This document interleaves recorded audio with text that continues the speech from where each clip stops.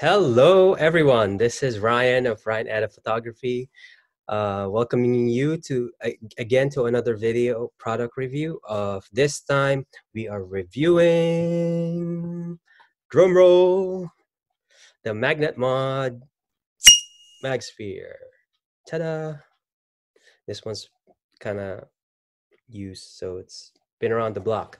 Anyway, so what does this thing do? So it's like a silicone translucent kind of thingy shaped like a bulb or a chef hat. No, not a chef hat. That's another product that we will review later on another video. But it has magnets here, and then I guess like this hole is where the light goes in. And this is to be used in conjunction with the mag grip. So if you don't know, the mag grip is a little rubber thing that would go around your flash. So let's say your flash is like the normal on-camera flash that goes on top of your camera. You would put the mag grip in GIRP, and it would look like this. Ta-da! Right? And so the magnet would snap on like that. It's like really strong. You can't shake it off, no matter. Try, you gotta use some effort. Anyway, and then it would go like this. So what this does, so there's like a product that's been around in the photography industry called the Gary Light Sphere or something, but it's kind of almost all kind of a similar concept, but it's more is like plastic, I think, as far as I can remember. And it's just like would go on some kind of holder. But the thing that I don't like with that, it's it doesn't stay on the camera as strong as like the Magmod sphere, because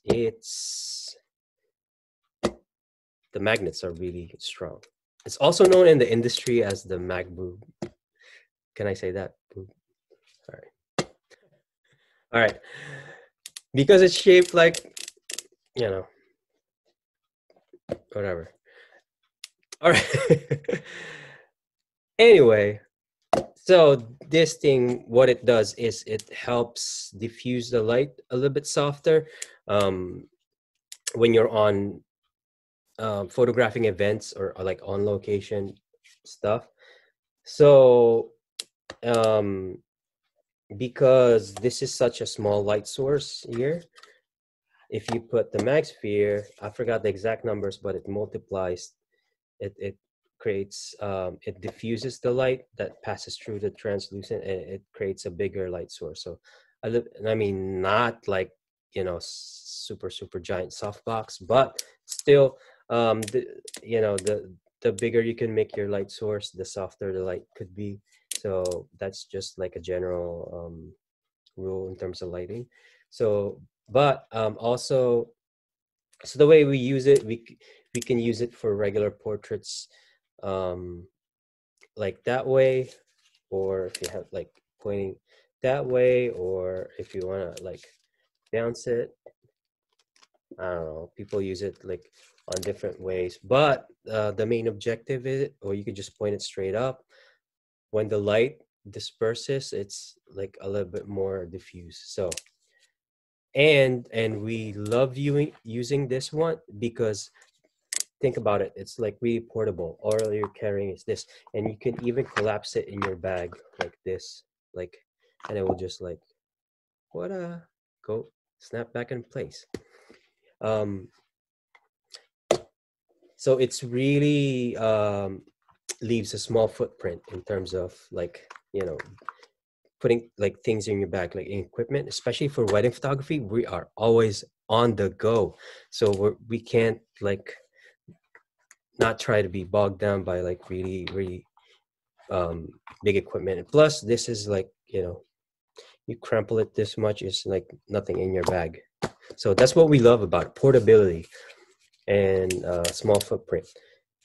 And the way that I like to use it for portraits is in conjunction with the mag grid that I had a previous review already. If you haven't seen that, scroll back to my videos, so you'll see it. And it's titled the mag grid. So if you put, like, this is a combo, kind of more advanced, so the grid would kind of narrow the beam, and then when it gets to the sphere, it's a little bit more controlled, like, and then with the kind of diffusion aspect of it, so it creates for some amazing photos, just what they're made for. All right, well, let's see. I think I've covered everything that I wanted to say about the Magsphere. Made by Magmod. Shout out to you guys. Always makes amazing products. And for photos that we've created using the Magsphere, check out the images close to the end of this video. And if you have any questions, suggestions, feel free to reach out. We're on Instagram at Ryan Edaphoto. Like and subscribe to this video on YouTube if you like more product reviews. If you have any suggestions for any other things you want me to cover, I will gladly try to do that. And we also have a Patreon page if you guys want to learn more extensively. I do more in-depth breakdowns of like editing, photography, and anything about the photography craft or business, as you call it. All right, thank you guys. This is Ryan of Ryan Edit Photography. Thank you so much for watching. I hope you guys have a wonderful day. Talk to you guys soon. Hope you learned something out of this. And peace out. Ciao. Later.